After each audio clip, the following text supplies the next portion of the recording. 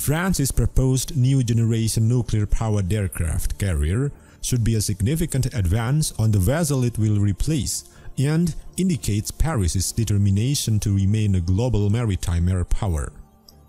Signaling France's long-term ambition to remain a global maritime air power, Paris is aiming to introduce into service in 2038 a nuclear-powered aircraft carrier, weighing up to 75,000 tons. President Emmanuel Macron confirmed on December that this far larger replacement for the Navy's 43,000-ton Charles de Gaulle. The new generation aircraft carrier will use nuclear rather than conventional propulsion. The new carrier will be able to accommodate a narrowing of at least 30 multi-role fighter aircraft, as well as airborne early warning and control aircraft, helicopters, and unmanned aerial vehicle.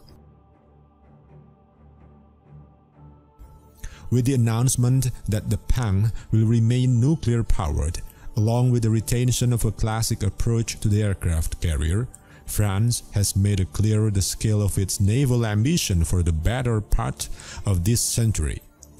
Delivering on these aims will be a formidable challenge, but should they be met, the capability that France could bring to bear will be considerable.